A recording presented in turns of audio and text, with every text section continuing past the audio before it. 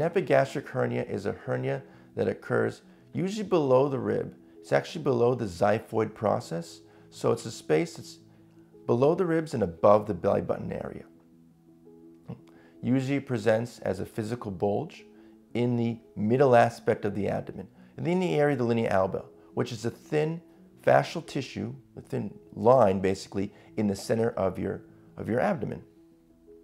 Sometimes you don't see the physical bulge, but you feel pain in that area. But when you cough or sneeze or put pressure, then the bulge becomes apparent. Usually on physical examination, we could find these hernias. Basically, by pressing over the middle aspect of the belly button, when you cough or sneeze, we could feel the bulge, which is basically the hernia pushing through this defect. If we can't feel the physical bulge, then we could use MRI, CAT scan, or ultrasound to try to better visualize the abdomen and try to find the hernia that way. Usually people get surgery when it's causing symptoms, which is either pain or discomfort.